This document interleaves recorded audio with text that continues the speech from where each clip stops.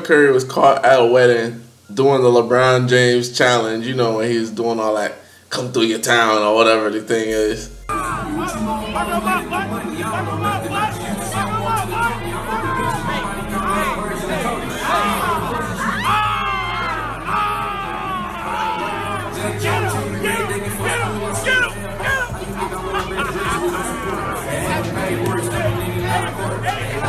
Everybody's making a big to-do about it, but it's just having fun. It's just in jest.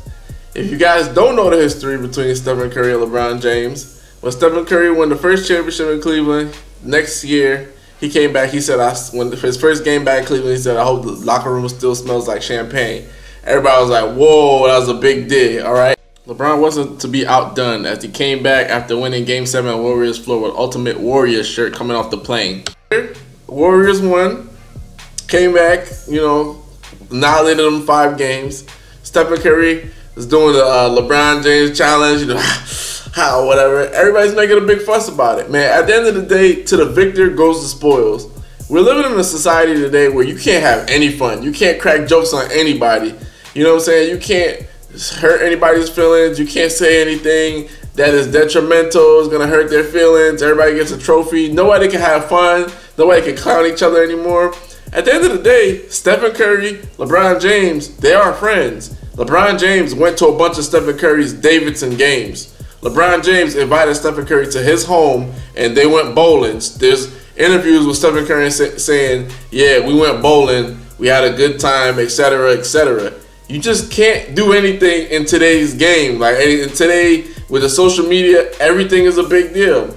Now, although it's appropriate for Stephen Curry to go ahead and clown and have a good time, Kyrie Irving was also at the wedding.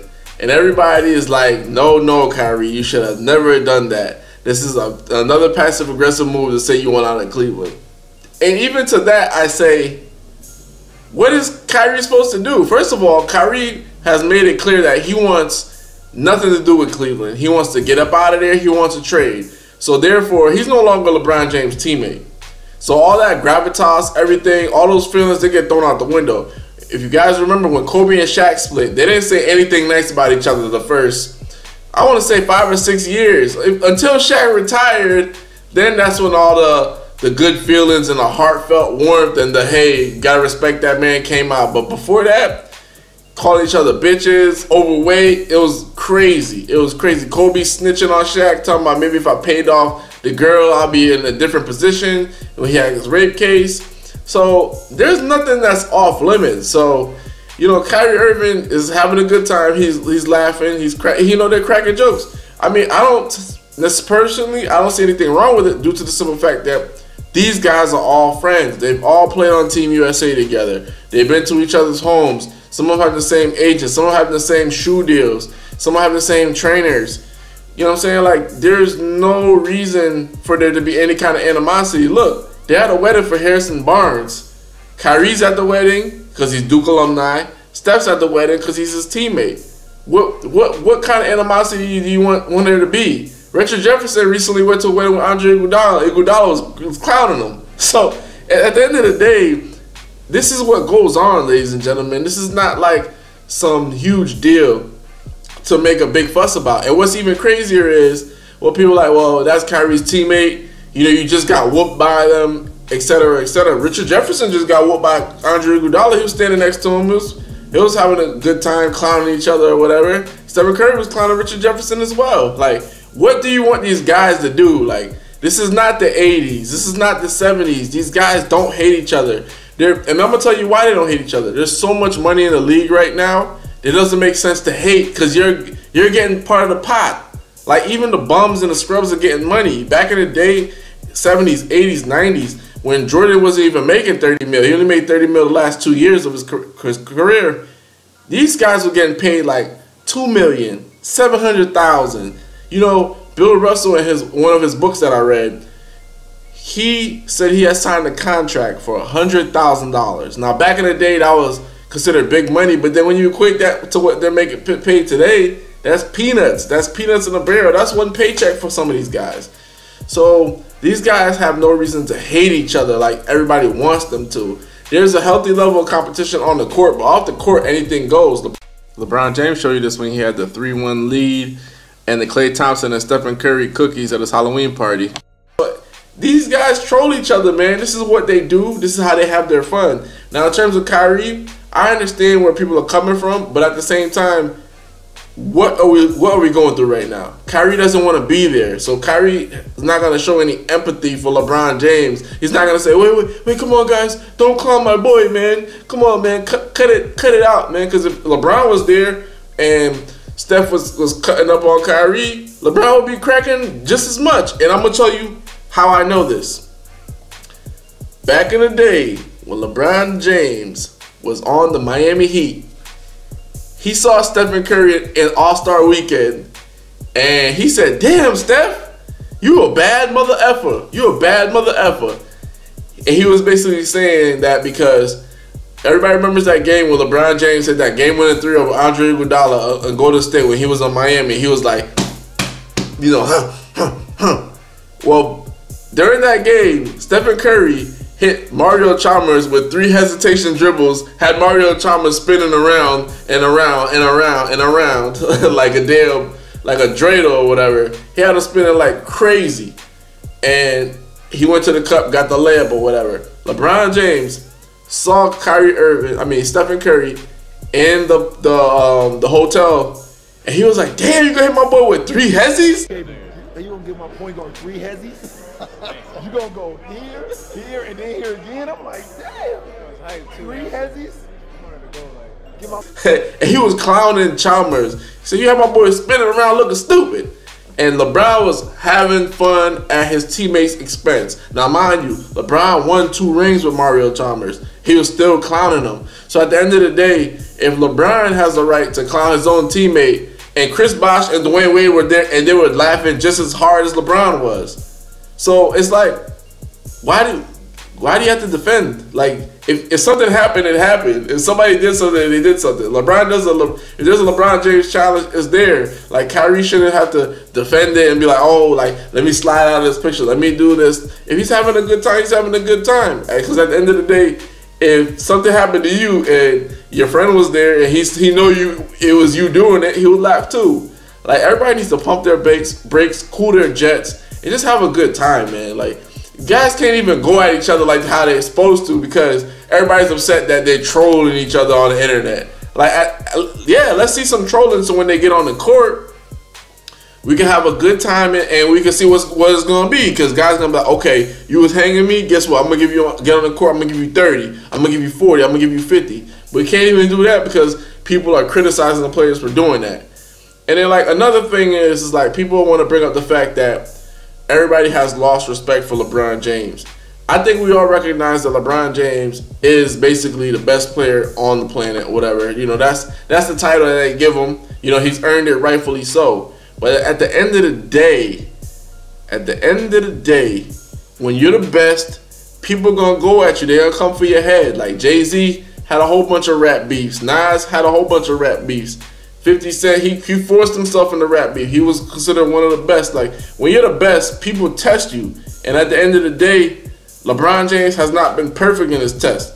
Matter of fact, LeBron James is 3-5 in his test. So, yes, he's the best player on the planet, but when it comes to getting those chips and having a pristine finals record, etc., or, you know what I'm saying, having the best teams or whatever, LeBron James lacks in that. You know, he's had letdowns. So, just because you're the best at something doesn't mean people can't come for you. Like, that doesn't make any sense. Like, people are like, well, nobody would ever troll Michael Jordan. People trolled Michael Jordan, especially on the court, and that's why he proceeded to give you double nickels, 45-point games, 40-point games, 60-point games. That's what Mike did. If you want to talk smack, he's going to kill you. Ask the players in the Miami Heat. They know. They start running their mouth to Mike. Guess what? Mike puts you in his place. So that's what LeBron has to do. Basically put guys in their place when they get on the court. You know what I'm saying? Which he does for the most part. But it's like when it comes to the finals, his record doesn't add up. So it's not like people lost respect for him. It's just that we're getting to a point where LeBron James' career, we're like, you're not Mike. You know what I'm saying? You're a great player. But now people are starting to see the chinks in his armor. They're starting to see like, okay, like, you need to have all these. You need to have a stacked team to win. Like, you know what I'm saying? You want to have 3 or 4. You want to have 3 or 4 stars to win and stuff like that. Like, you know what I'm saying? Like, you hop from team to team to team. Like, you know what I'm saying? Like, so people are starting to see things about him because it's just like, you're the best, but you want us to give you utmost respect. We can never joke on you. You could joke on us. Like, so it's like you're trying to turn LeBron into a sympathetic figure, and it's all the media basically, because players know what it is. They know, like, okay, LeBron is a beast. He gonna give you 30, 40 triple doubles. He gonna do what he gonna do. But for some reason, it's like the media wants us to treat LeBron as like he can't be touched. Like, anybody can be touched. But it's like, when you get touched, what are you going to do afterward? And like, with LeBron, it's like, when he gets touched, like loses the finals, he'll say something like, I averaged a triple-double. I think I did all that, you know. So that's his out. That's his out clause.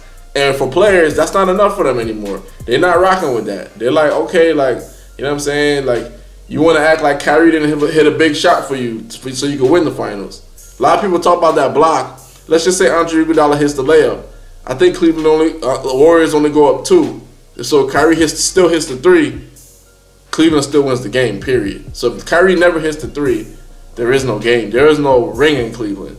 So that's what people are just basically saying. Like, it's like, stop with the nonsense. You know, like, this sort of happened with Larry Bird. A lot of players felt like there was a lot of racism going in the league. They were like, well, Larry gets credit for everything. Larry could be on the bench, and they'll say, well, this player made that play, and that's all because of Larry Bird, folks. And Larry's on the bench. And that's kind of the thing that's going on with LeBron. Like, LeBron is so great. All we do is contribute the team's greatness to him. Like, whenever they win, we say, hell yeah, he did his thing and whatever. But whenever they lose, it's always somebody else's fault. It's never his fault. Even like when he's saying, I'm average triple-double, can't put nothing on me. It's like, no, like, you still hold responsibility. You can't say the triple-double was enough, because apparently it wasn't. Maybe they needed 10 more points from you instead of a triple-double.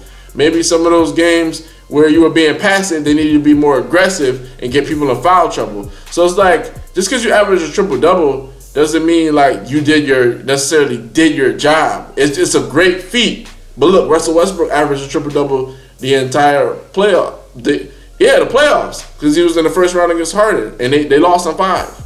So it's like, just because you average a triple-double doesn't necessarily mean you did what you needed to do. It's just an incredible feat. It means you're a freak of nature. It means you're great. You have greatness personified. But it doesn't mean that you're exempt from when the team loses. And that's what people are fatigued about.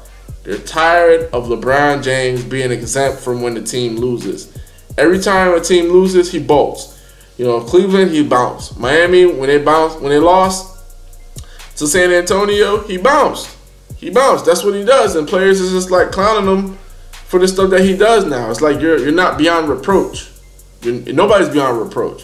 You know what I'm saying? It's like people are seeing like, you're not the GOAT. So we get to clown on you too. You know, you clown on us, we clown on you. We all, at the end of the day, they're all friends. None of them have any bad blood. You could catch LeBron and Rich Paul and Stephen Curry in a place. You could catch Kyrie and Stephen Curry, Team USA, chopping it up. You could catch Russell Westbrook and Kevin Durant talking. They squash their beef. Like, there's no more beefs in the NBA.